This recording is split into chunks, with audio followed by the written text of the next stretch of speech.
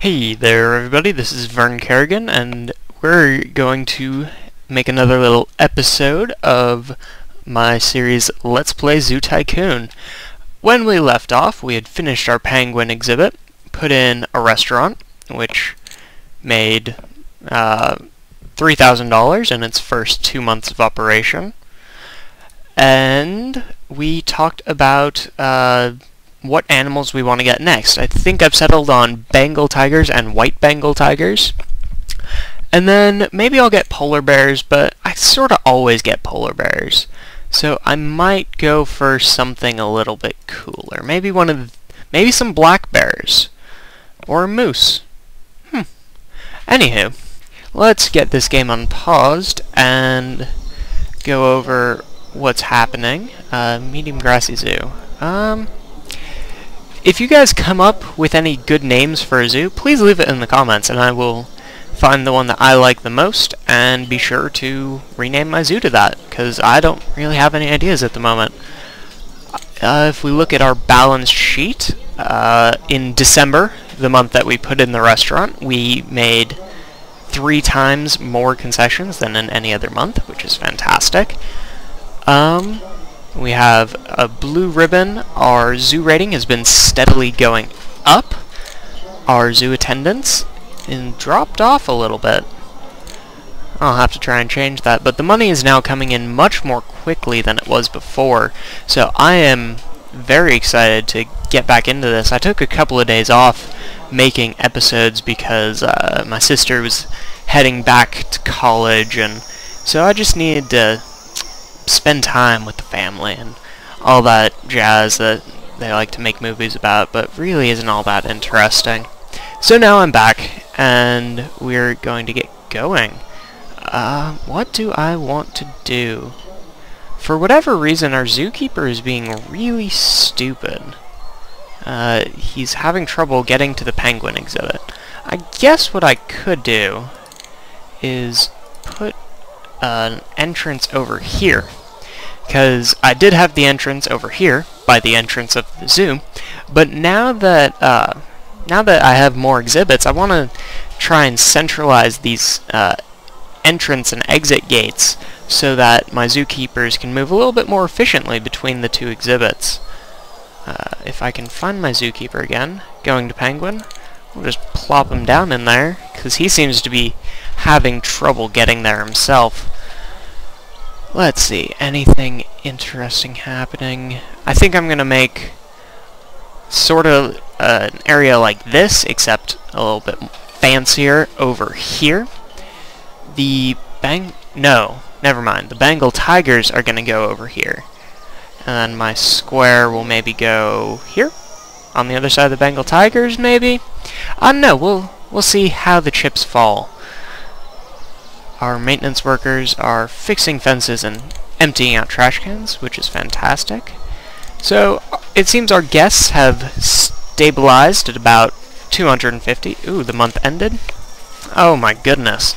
We made tons of money last month. We didn't even get an award, and we got $8,500 of private donations, in addition to our 3,000 or so concession sales. And as you can see here, we're getting recycling money, and that's from the compost area that I put in over here.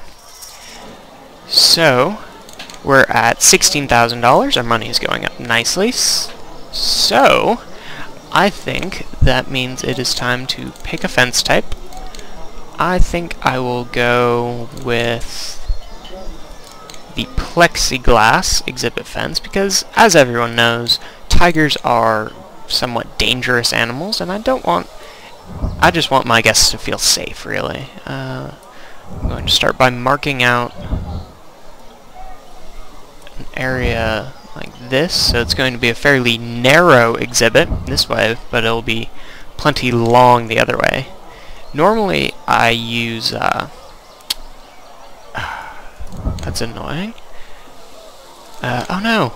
Goodness, my gazelles are just dying off. Maybe the population is stabilized, though. We have our 6 penguins, 9 gazelles. We'll make sure that those gazelles don't go extinct or anything like that. What was I saying? Oh yes, normally I use these plexiglass exhibits for aquatic type exhibits, such as this, or if I were to have maybe sea lions, I think is in this. Yeah, California sea lions, I would use this exhibit fence, because that's what we have at the local local zoo here in Portland. But I'm going to go with this, and I'm broke again. Wow, $13,000.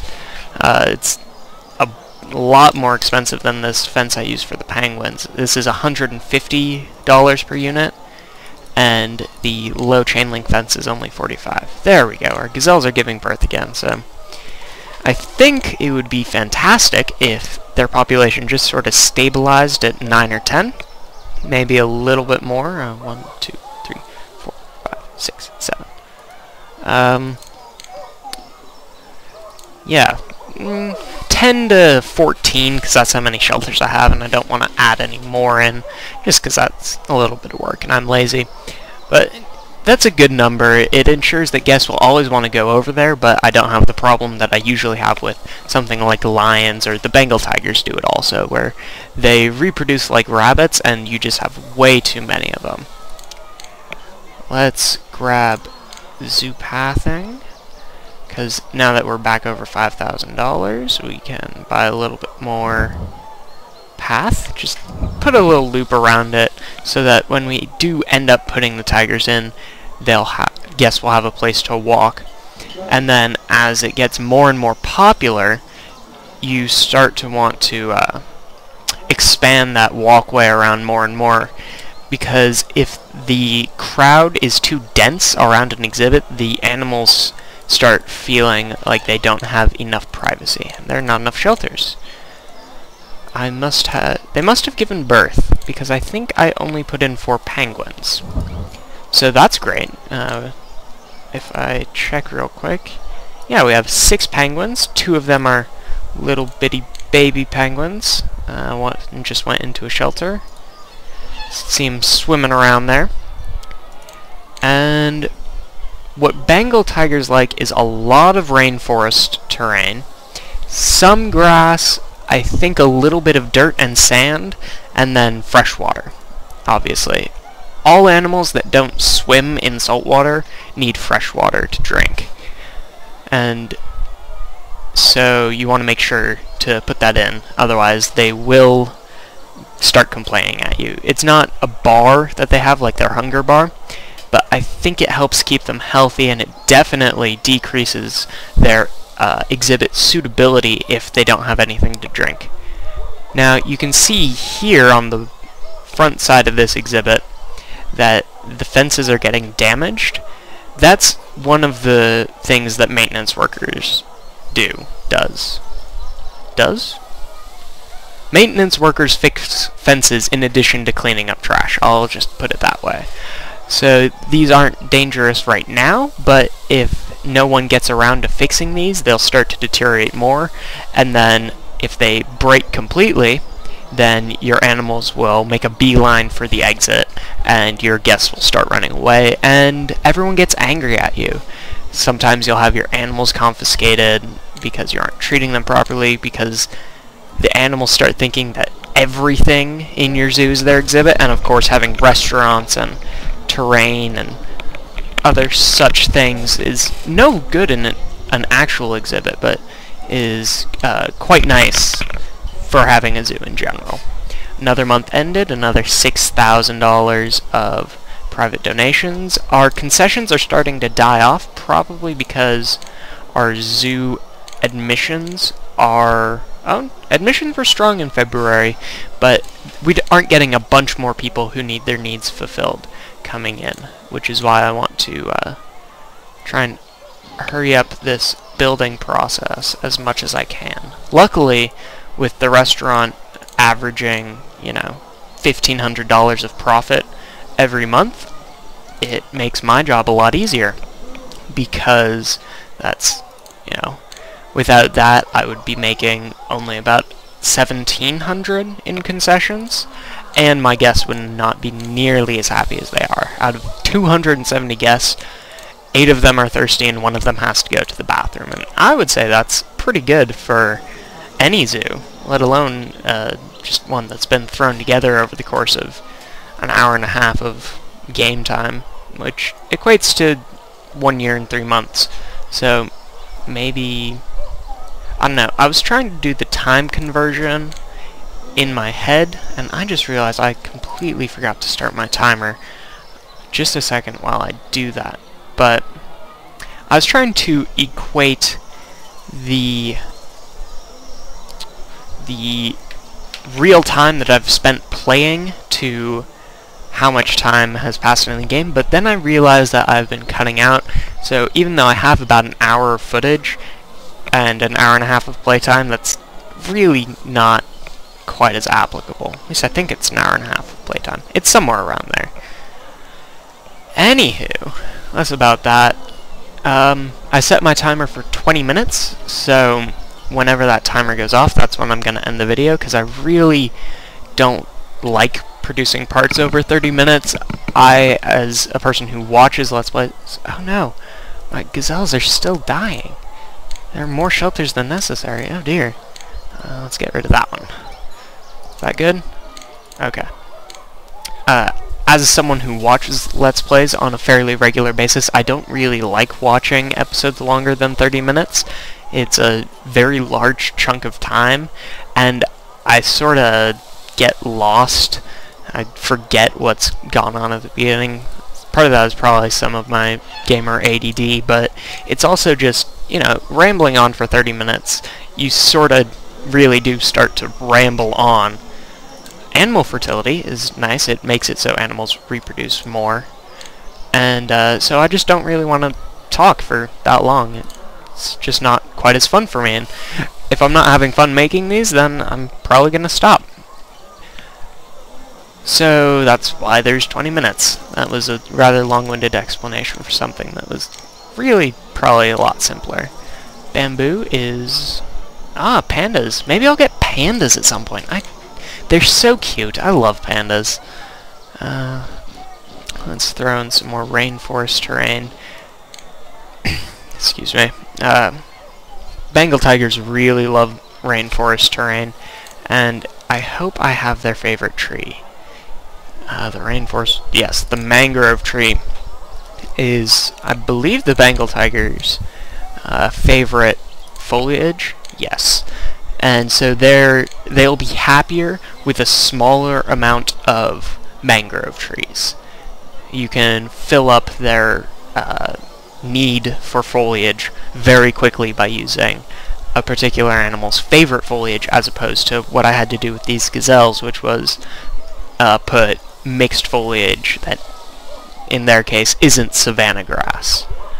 So hopefully, because I've researched animal fertility, my gazelles will stop dying off. I really don't want to have to adopt more in order to keep the exhibit going, but I definitely will if I have to. I think if I can get all this stuff in, all this terrain change in, and then get up to $15,000, I'll have enough to put in my tigers, and then put foliage in the exhibit and make any small terrain changes. They'll probably want a little bit more. They'll need grass, obviously. I'm going to cover the whole thing with rainforest terrain, because that's what they want the most. And then it'll be relatively cheap to fill in the dirt and the sand and the grass and the water after that. Where's the entrance? Good. So now we have all 3 of our exhibit entrances over here. And be sure to comment if I'm doing anything horrendously wrong. Like, if putting these all together is horribly bad and makes it so that zookeepers go from here to here to here without actually cleaning up an exhibit, be sure to let me know, because, as I've said before, I only really played this game a lot as a kid, and since I've been in high school, I've picked it up a few times, but never played it and actually thought about what I was doing beyond the gravity thing that I've talked about in previous episodes. So, what I can do now is, now that I have a new area for guests to go to, I can get a new food stand. I'm just going to quickly layer this up to 3 thick, because that's where I want stuff to be. I don't want anything closer than 3 thick, and I forgot about that with my reptile house and these bathrooms, but I'm not going to go back and fix it, because I'm lazy. So let's get pizza and ice cream. And I also want a high gravity building. So let's put the aviary. I believe that was the last conservation building that I got. So now people should start coming over towards this area and spending their money here. And that will draw them away from this area. But because it keeps them in the zoo longer, it helps me get more and more people in while they're loitering about over here. And so all in all, it will get more people in my zoo, and about the same amount of traffic will go to where it's already at. Already is, not at. That's one of my pet peeves. Saying at the end of your sentences. Which program do we want? So it's 150 for +8 +5, nothing for +5 +3, or 200 for +10 +15. I think I'll go with that one because $200 a month is absolutely nothing, and happiness really is great to have. I thoroughly dislike it when guests are unhappy, because that means that they're going to leave the zoo, and once they start leaving the zoo, they start leaving it in droves, and that's no good whatsoever. Looking around at my trash cans, I notice that I have a bit of a trash problem. I have 4 trash cans over here. They're all full. That one's full. These 3 are full. I believe I saw one... Oh, I don't even have one over here. I should put those in, because trash is another thing that will very quickly swamp your zoo, and it's very hard to get rid of. So, noticing how much there is, I'm going to pay another $300 a month and put in another maintenance worker, because I just don't like it when trash starts littering the walkways, and it really does do it so quickly. These trash cans hold so much. Got a couple more research and conservation stuff, the bamboo and the large chimpanzee bars. A good thing we're getting soon is Tour Guide Training 1. Tour guides are something I haven't put in yet because I don't really have a need for them. Guests will naturally go over here into the aviary on their own without very much in the way of me pulling them there, or pushing them there, as it were. The gravity pulls them places. What the tour guide does is it gets a whole group of people together and it pulls them around to all the different exhibits. So if you have a tour guide stationed at the front, a good way to keep guests in your zoo for a long time, if you're trying to say hit 1,000 and you're at 900, I would place the tour guide here, assign him to the gazelle exhibit, and then I would assign him to take the people from the gazelle exhibit to this exhibit, and then back over to the penguins, and then over here, and then to Bengal tigers, and then there. And so he'll keep that same group all the way around the zoo. And so that's another way you can force people into running laps around your zoo. So I think I have enough money now to fill this whole area in. Yes, I do. May have made me a little bit broke, but that doesn't really matter. I should have placed those trash cans differently. I'm displeased with how I placed those trash cans, but mistakes happen, so I'm not going to bother fixing them. Our aviary isn't really pulling anyone over, probably because there's nothing over here that they also want to see. Generally, these high gravity things will work to a certain extent, but every guest that comes over here is a guest not over here.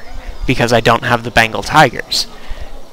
For those of you who've played Cities XL, a game I've been watching Let's Plays of recently, services travel along roads. So we have services over here, things people want. And then there's a service over here that people want.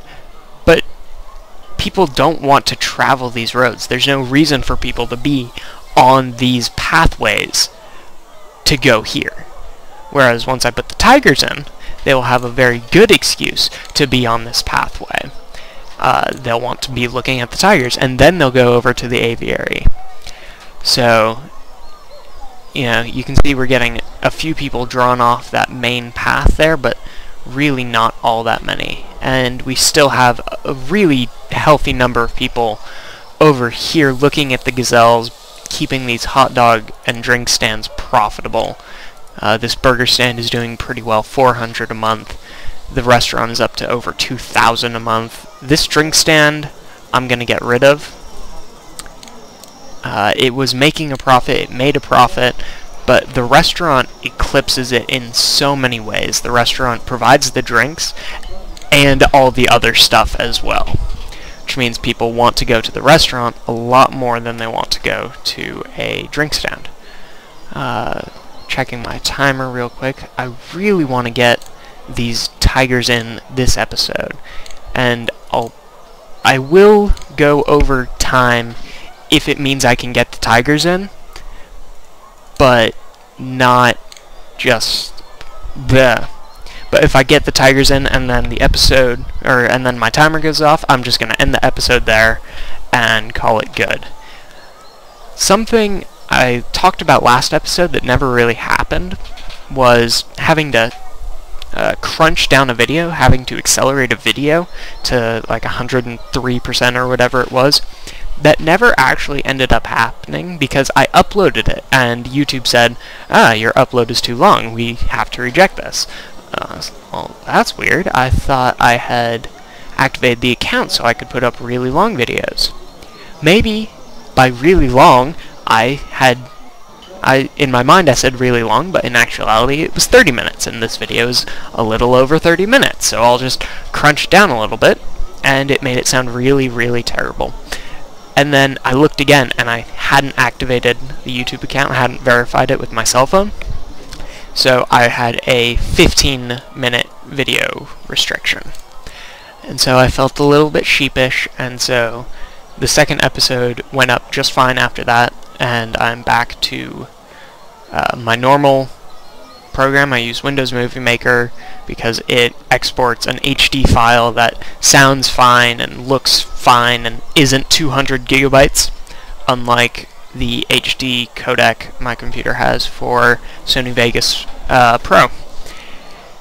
So I'll have to look for a solution to that, but for now, Movie Maker is fine, and I think I have enough money. We will put in one male and one female of each type of Bengal tiger. That leaves us with $3,000. It's not enough grass, not enough dirt, too much rainforest. Okay, I guess they don't need sand, but we're going... that's savanna grass. That's sand. There we go. We're going to stick in dirt, just sort of surrounding this. Oh, undo. Not enough grass, too much rainforest, and then we'll put little dots of normal grass in here. Something I have noticed about the Bengal tigers and white Bengal tigers is they have ever so slightly different needs for foliage. The white Bengal tiger likes 2 more mangrove trees than the normal Bengal tiger does. So there is a 1 mangrove tree spot where they're both happy, and +1 off of that, the Bengal tiger gets angry, and -1, the white Bengal tiger gets angry. So we need shelters in the exhibit, obviously. We'll go with the... Ooh, We got something. I believe that's an animal, but I'm not entirely sure.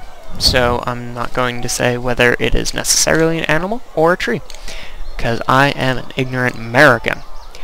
So we're going to start putting in mangrove trees, and they really like mangrove trees a lot. Oh, goodness, I am broke. I am absolutely broke. Alright, well, wow, I didn't realize that I had spent that much money. Oh no. You stupid penguin. Come here. You. Zookeeper. Zookeeper. Not maintenance worker. Zookeeper. Do that. Place food. Heal the penguin. There are not enough shelters in the exhibit. Okay. That is easily fixable.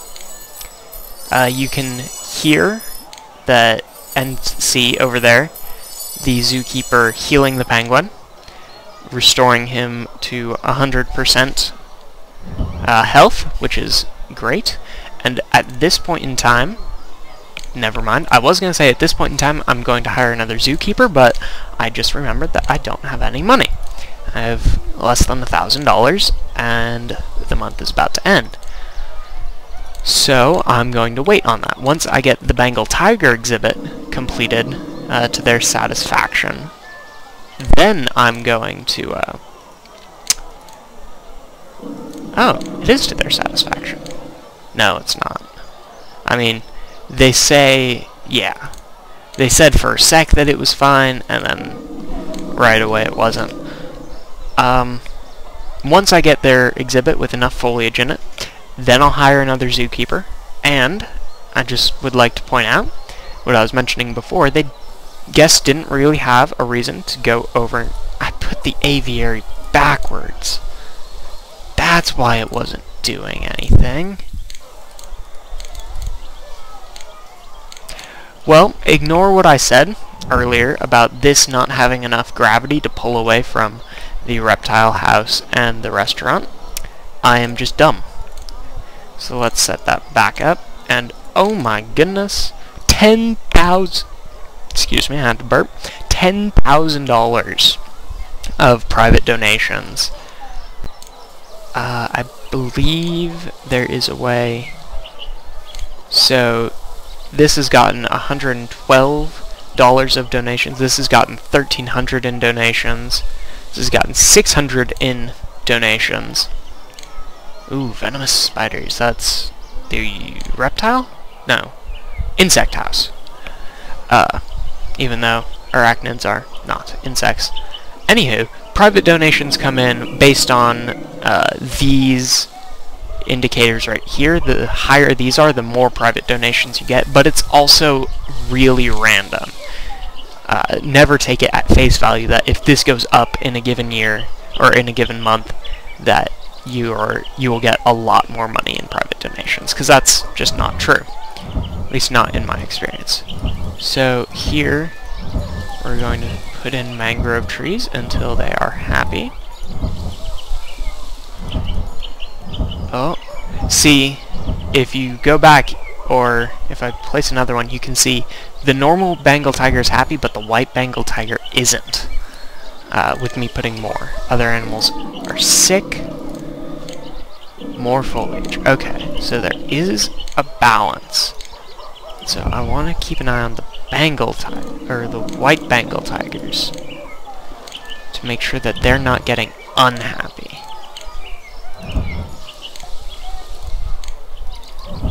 And check on the Bengal tigers.